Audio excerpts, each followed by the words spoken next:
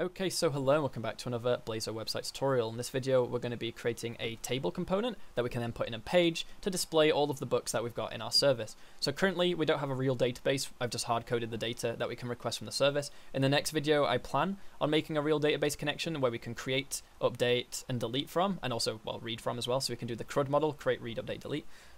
But before we do that, I actually want to do what we're doing in this video, which is create a table. So what we can have is we can have a page. We go to that page, we see all of our books. We have the book name and then maybe the overview or the blurb or whatever data you want. You know, this can work for any data. It's not just for the book class I've made for this example.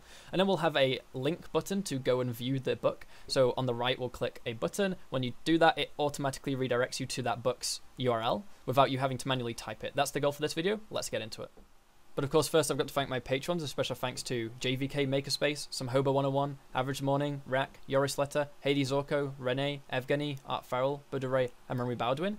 If anyone else is able to help support the channel monetarily, the link to my Patreon is down below. If not, there are links down below to other social media such as Twitch, Twitter, Discord. Also, our website is down below. I'd be greatly appreciated if you could go create an account on our website. It's completely free. Go have a look around of what we got. We're constantly adding new stuff and creating new releases, so stay up to date with that in our Discord server. But yeah, let's get into the video.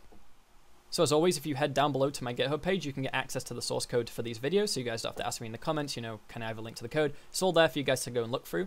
All I've done since the last video is I've fiddled around with the folder structure, so none of the code has changed. I've just, you know, put things into folders better. I've organized things a bit neater, so nothing's changed for you guys. You know, nothing will break from this. You don't have to do the same changes I made, but you can go look at my GitHub if you want to, you know, fiddle it around the same way I did. But anyway, now that we're set up like this again, like last video, we've got /book0, 1, 2, and it basically queries and tries to find something with that ID. If we go to book 3, doesn't exist, it just returns us back to the home page. Maybe you want to display something else, but that's how I've done it. Okay, now we want an easy way to click here. Maybe next to home we'll have a books tab. Now keep in mind this top thing takes us to home anyway, so I might just get rid of the home tab and just have that be the home tab. So we'll have a books nav link. When we click it, we go to /books, and the /books page should give us a table view of all of our books. So let's get into that now. So the first thing to do is go make the components and the code. So we're going to go copy what we currently have with the book view, and we're going to, whoops, I copied that twice. So we're going to have now the book table component, okay? So I'm going to make this the book table component, and I'm going to make this the book table component as well, okay? I noticed I just done something wrong, 1 second. So this should be .razor.cs, okay? Let's go rename the class to be the book table component. And instead of having a book passed in, it should have a list of books. Now the reason we don't, like, for example, you could think, well, we could put even more reusable code by making the component grab the books for us, right? But the component should be dumb. It shouldn't know how to, you know, go to the database and grab books or whatever, because the problem with that is then if you want it to have different behavior, maybe one place where a table of books is displayed, you have all books, whereas in another page, it's only, you know, certain books, because you might have, for example, let's say, a membership on your website and the certain books which are limited to members only. Well, so that non-member page, so if you go to a page as a non-member, you should only load the ones you're allowed to see. So that should be the page grabbing the books, passing them into the component, okay? So we as the component just want an enumerable of books, okay? If you don't know what of book, and now it's called books. And we need to import, probably.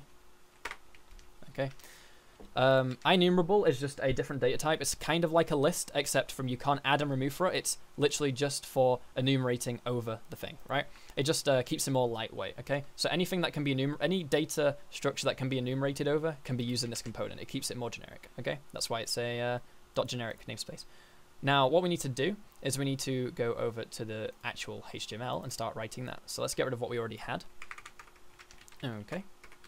We want to make a table. Before we do the table, we need to think, well, what if we pass in null, right? What if we don't pass in a list? What if the list is null at the time? Well, in that case, we don't want to render any elements. We just want to tell them it's loading. Because if it's null, it means it's loading or it's broken. And if it's broken, that's probably because you've lost connection or something. So we'll just keep saying loading, right? Maybe you want to add some kind of timer where, I don't know, if it takes too long to load, then you change what it says. But we're just going to say, if the books is null, then we'll just say paragraph, loading. Also, I'm not an expert HTML, so don't question me on my HTML because most of this HTML stuff I'm just getting from online. I'm more focused on the C# code. This is essentially just saying a paragraph. that says loading. So it's just a p tag. And then we're also going to say, well, if the books.any, or not books.any, then we might want to add some books. Because the thing is, this means the books is not null, it just means it's empty, right? So let's say we've loaded from the database, there just happens to be no books, right? Well, if there's no books, then we'll just say that there are no books found. Okay, so we just say no books found. Otherwise, so in this case, it means we actually have some books. Then we want to display a table. So we're just going to say table. Inside the table component, we're going to want to say the head. And then we also want to say the body. So tBody. So the head will be all the different column headers, right? Or the table headers. So we're going to say we want a header. So th is for the header. We're going to say we want a... Actually, I think this is easier to read if you do it in line. So we're going to say, first of all, we could have the name, right, or the title of the book. Now, personally, I can't actually remember the fields in the book, so let's go have a look. Title, overview, price. Okay, so for now, I'm just going to go title. Let's keep it really simple. All we display in the table is the book title, okay? And then in the body, we want to loop over all of our books. So we can say at for each var, whoops, var book in books. Okay. So all we want to do here is display the actual data. So this is the title we want to display, okay? So we'll say book dot, oh, so it's capital B. Book dot title. What's wrong with this? I think it's fine, it's just taken a while. Yeah, okay. Book dot title. Book is, yeah. It's happy, I think it's just being a bit slow. Oh no, sorry, I'm being dumb. I need to put an @ sign for it to then recognize it. Yep, my bad. So we have the book title, okay? But we also, that's nice and all just displaying the book title, but we need to be able to go to the book, okay? So what we want to do is want to make another table header, and this one's going to be called like view, okay? And this one's actually a hyperlink, or we'll just say, yeah, we'll just put like go to. And then down here, we might as well put our, oops, I need to put this in here. And we'll do it the same way we had over there. Sorry, I just want to put it in line, it just makes it easier to read for these. Okay. On this line, TD, not TDF. We want to say we want to actually go to the book, right? If we click this thing, it should be actually a link, right? We need to go to the book. So we need to go get their ID. We need to use the navigation to get there. So let's go and do that now. Okay, so to do this, it's quite easy. Inside here, we're just going to say we want a href, which is a link in HTML. So a href. We want to set it to be /book/ID. So we want to say @book.id. Okay, like so. And then close that. So we got that A. And then inside here, we want to have, well, just the name basically of, well, sorry, the word we actually want to say. So let's say view, okay? So it's gonna be a word that says view, but it's wrapped around this A, which means it's a hyperlink to this book ID, /book/ID, okay? And that's it for the component, really. So we'll say title and go to. Now you can display other information in here. Maybe we'll even do the overview just for the sake of it, right? So we'll say overview. And then down here, we'll have in the middle td @book dot overview, or is it overview?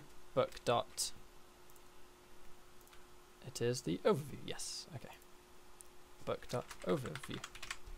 Okay, that's our component done. If you ever want to edit how it looks, you just come back to this component. Then everywhere in your project where you use this table, it will update how it looks. So it's pretty fancy. Okay, we've made that component. Let's go make a page for it.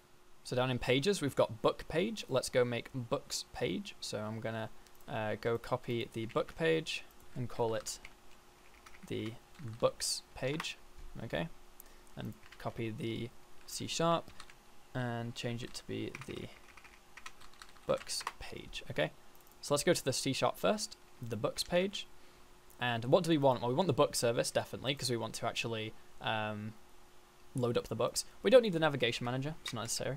And we don't have any IDs because it's just /book.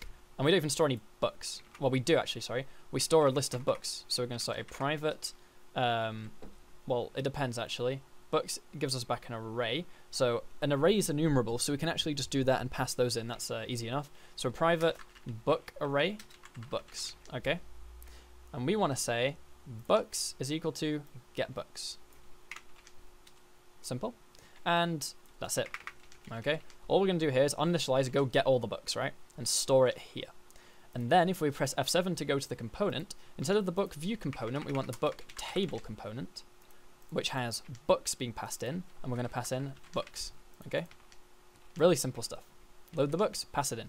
If the books is null, which it could be if there was a problem, then it would simply just say loading instead until it's found it, right? As soon as this thing isn't null, it updates this component and it re-renders, and it's good like that. That's how it works, right? When variables change, they re-render. Now there is some problem with lists. If you add an element to a list, sometimes you have to call a function called status changed, which basically forces it to re-render. But most of the time, it's smart enough to figure it out. Now, what we're going to do is we're going to go run this and see if it works. And if it does, then we'll finish off with some just niceness, quality of life features like adding it to the navbar. One thing to mention that I missed is we need to go back to the HTML and go to the top and change the page to be books, and then without anything after it, just /books, okay? I missed that out. Let's go run it again. Okay, let's give it a go. Now, I'm not going to promise that this is going to look very good. Let's have a go. Yeah, it doesn't look great. Obviously, I'm not a HTML master or a CSS master. Some of you guys can make this look better, or I could just go online and use some kind of template or, you know, bootstrap thing.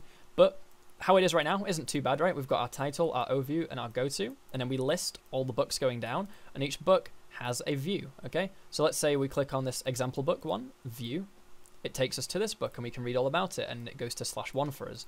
If we go down to this one, view, this one, view, this one. So now we've actually built a table where we can go around to all our different things on, and I think it's pretty cool. Now, I don't know about you guys, but I'm thinking to end this video, we're just going to add a navbar, replace this one with a one to the books, and then we'll be done for this video. Obviously, you can always suggest down below what you want to see in my upcoming videos, but let's go get that done real quick. So if we just go to shared nav menu, you'll notice here we have one that says home on it. Okay, now we want to actually just change this, or change this link thing. We don't need this match thing. The href should just be /books, okay, and it should say books. I'm not going to change anything else. I'm just going to leave it really simple. I'm going to run it again, and we should just simply have that link take us to books now. Pretty simple. Let's have a look. Bring it over to my other screen. Give it a second. We've got books, and if we click on books, we're on the overview. We can go here. And if we want to go back, we can quite easily just click books again, okay? Pretty simple. So I'm going to push my changes to GitHub, upload this video. I hope you guys enjoyed the video. If you did, leave a like and subscribe. It'd mean a lot. Check out all the things that I mentioned at the start of this video. Leave down below what you want to see next, though I already have, you know, plans for the next few videos, so I'm probably going to take suggestions and remember them for later after the next few videos, which will be database stuff. So yeah, I hope you guys are looking forward to that as much as I am. I'll see you next time, and goodbye.